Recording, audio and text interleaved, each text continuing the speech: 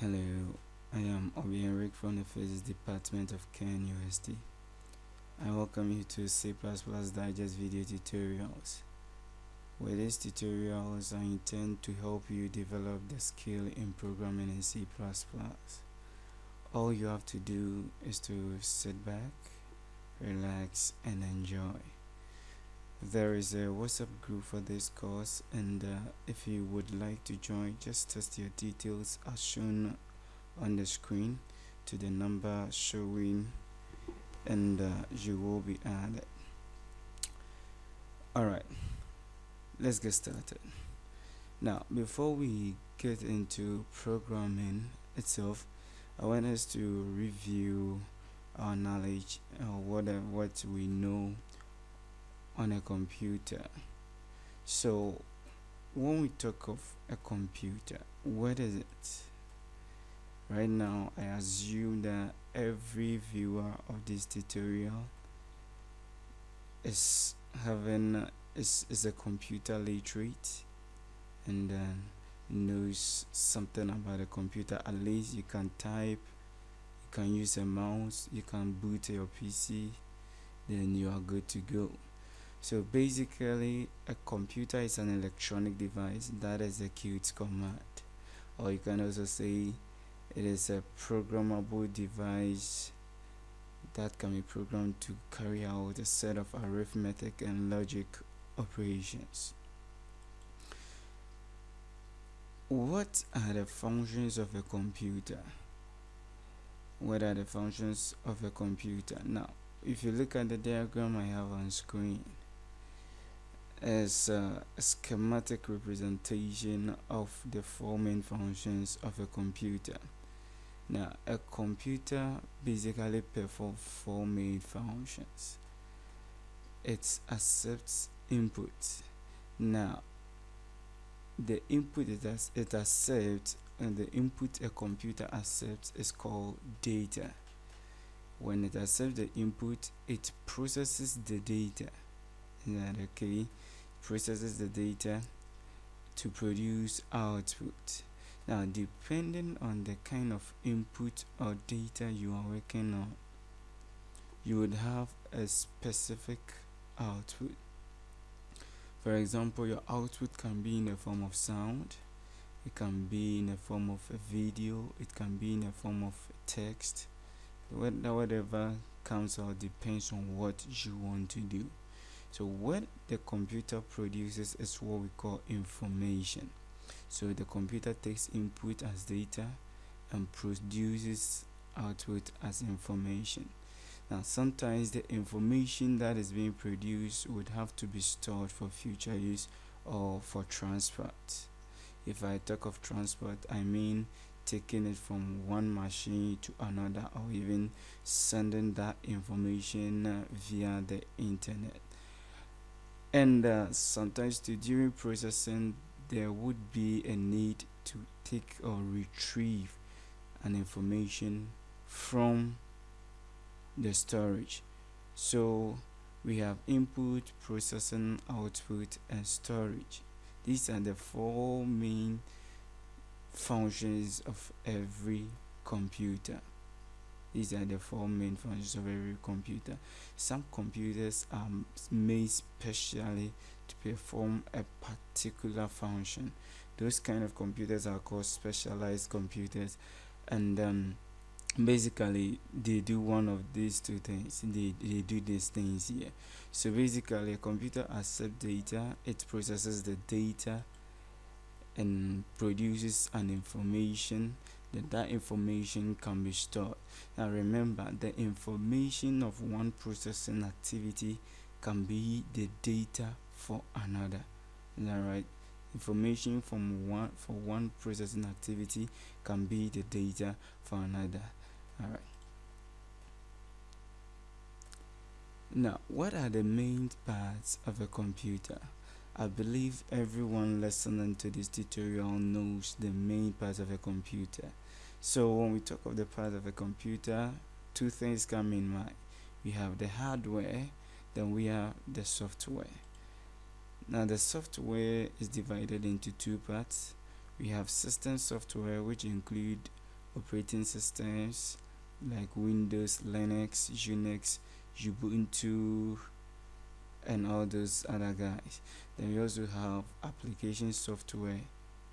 These are programs that are written to perform specific tasks. Okay, so when we consider computer hardware, what are the major categories? There are four major groupings of computer hardware. The any computer hardware will fall under one of these. We have processing, storage, input and output, and memory devices. Now, when we talk of hardware, these are the physical parts of the computer that can be touched. Is that okay? So we have the CPU. If you take the CPU, we have it is made up of the ALU, that is arithmetic logic unit, CU, that is control unit, and registers. Now the CPU is referred to as the brain of the computer. That is where processing actually happens. The speed of your PC depends on your processor. The higher the processor speed, the faster your computer. Processor speed is measured in megahertz, gigahertz, and all those things. So if you want a really powerful computer, then you have to seek a really powerful CPU. Then we have the main memory. In case you haven't seen a physical memory before, this is a memory. Now this is also an Intel Core 2 Duo processor. This is a memory. It's the same thing here. It's a memory, or RAM, random access memory. Right, that random access memory. Then we also have secondary storage devices, such as the hard disk drive, diskette, and CD-ROMs, and the USB flash drives. Then we have input and output devices such as keyboard, mouse, monitor, and the printer. All these groupings forms the main component or main parts of a computer hardware. When we come to the software too, we have, like I said previously, the system software and application software. Now, the system software manages your hardware. For example, the operating system controls your hardware. The operating system controls the hardware. Without the operating system, the hardware is just a piece of metal. The computer hardware cannot work without an operating system. So the operating system kind of set out the environment for your application softwares to operate. System software can be divided into two. We have the operating system and utilities. When we talk of operating system, we have types like the Mac OS, the Linux, Unix, iOS, Android, and FreeBSD. These are all operating system softwares. They sit directly on your hardware and controls your hardware and other resources. Then we have utilities. Utilities are usually programs that perform the housekeeping stuff of your machine. They run as services or daemon tools on the background, produce services like cleanups, scanning of drives, and other things. Then we have the application software. Application software is written or developed to perform a specific task. For example, if we take internet browsers, the application software is for surfing the internet or for browsing. Database programs or applications are used for storing data. Word processor is used for generating documents. Then, for example, I'm using PowerPoint right now, and PowerPoint is designed to help in doing presentations. So these are all application software. So take note, system software helps manage your computer resources, and it also intermediates your application software and your computer hardware. And one thing you should know, application software cannot run directly on the hardware without a system software. Now, the language of the computer. If I press key M, what actually goes into the computer's memory? And one thing you have to note is that before a program can work on anything, that thing has to be loaded into the RAM, that is the random access memory. So if I press key M, what actually does the computer see? Now, computer operates based on two types of electric signals. Now, these signals, we have analog signals, which is a continuous waveforms used to represent things like sound. Is that right? So our audio tapes, which we usually call the cassettes, store data in analog signals.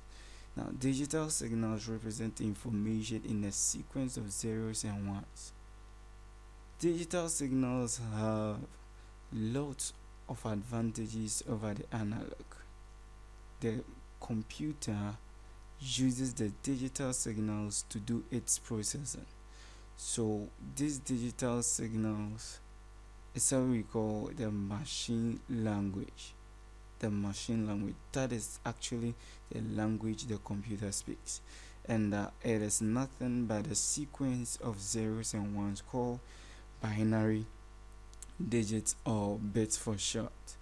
Now, a sequence of zeros and ones is sometimes called the binary code or binary number. So if I press the character 2 or the character M on my keyboard, what actually goes into the computer memory is 01101101. Is that right? This is the ASCII representation of the letter or character M, and that is what the computer sees. It doesn't see this M, it sees zeros and ones. Now, what is the unit of measurements in computing? Like I said, a computer or the machine language involves sequence of ones and zeros. Is that right?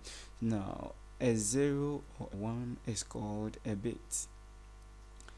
When we have a sequence of 8 bits, we get what is called a byte. So a byte is a unique arrangement of 8 bits. 1000 bytes, approximately 1000 bytes gives us a kilobyte, but the actual value is 10,024 bytes. Approximately 1 million bytes gives us a megabyte. Approximately 1 billion bytes gives us a gigabyte. Then approximately 1 trillion bytes gives us a terabyte. So this tutorial was to refresh your mind on or to review computer, what the computer is, because there are some of these things that we shall be using and there is a need for you to know. Alright, this is the end of this tutorial, and don't forget to send your comments, suggestions and questions on my WhatsApp group or Facebook page C++ Digest. Thank you. See you in the next tutorial.